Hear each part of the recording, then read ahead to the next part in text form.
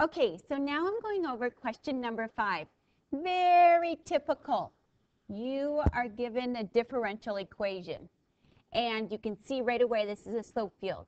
Now, part A, this is going to be worth 2 points. And I don't want you to miss these 2 points because this is just computation. So for example, you look at the point 0, 0, and you plug it in.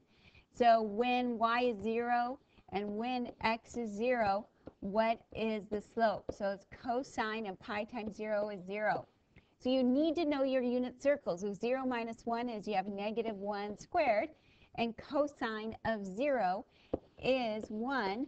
So you have 1 times 1, so the slope is going to be 1. I had quite a few students get that incorrect. You need to know your unit circle. And you continue with this process through all of them. So for example, if I do this point, which is the point ordered pair is 0, 1. So now I'm going to have 1 minus 1 squared, and then it's cosine of, and x is, so it's pi times 0. Okay, well 1 minus 1 is 0 squared. So 0 times, doesn't matter what that is, it's going to be 0. So the slope here is 0. Now if you were to complete all of these accurate, then you're going to get this as your slope fields. Now notice we've got zeros here whenever y is 1. Okay, and so you get 1 point for having all the 0 slopes. Now you get another point for having all of these fairly accurate. They must be going in the correct direction. Okay, now part B says there is a horizontal line with equation y equals c that satisfies this differential equation. Well, if I look at this differential equation right here, do you see a horizontal line? Yes, I do. I see it right there. And that is a horizontal line, okay, at 1. So then it's going to be y equals 1.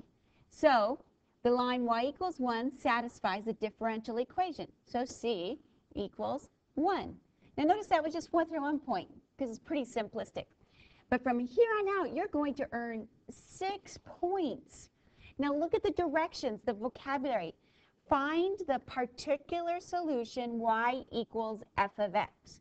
In other words, you are given the differential equation. Now most of you know what to do. You're just having a hard time reading the math language. So you're given the differential equation and you want to solve for y. So you need to get y by itself. Well, how do we do that? We separate, integrate, integrate, and add a c.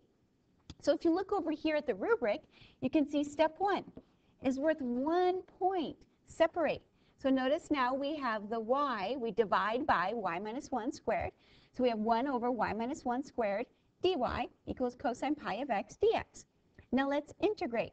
So we're going to integrate both sides, okay?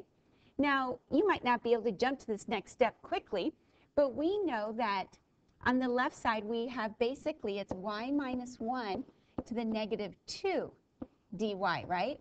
And we're integrating that is equal to cosine of pi x, dx. Integrating that.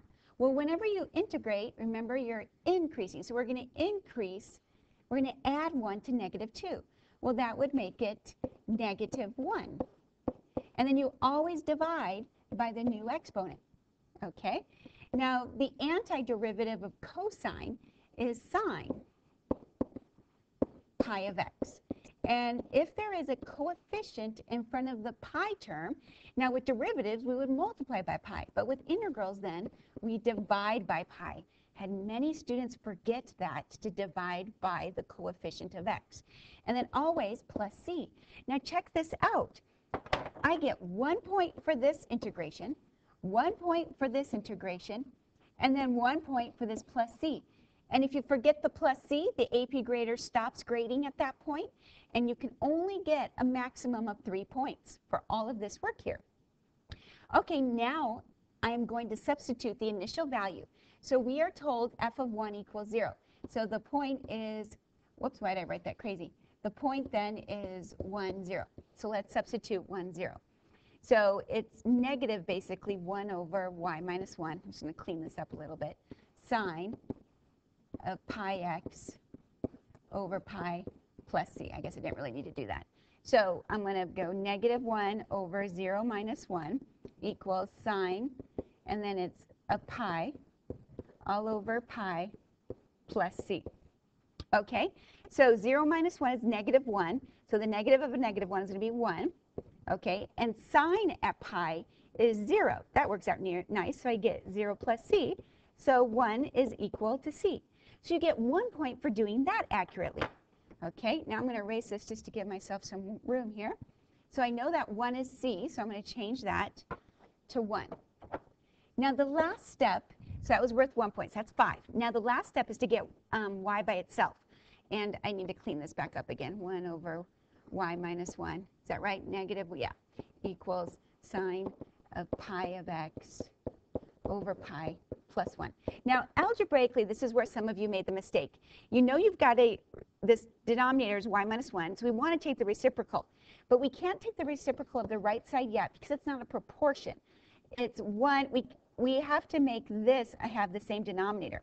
So if I make it have a denominator of pi, so 1 would be pi over pi, right? So plus pi over pi is equal to negative 1 over y minus 1. Now I can go ahead and take the reciprocal of both sides.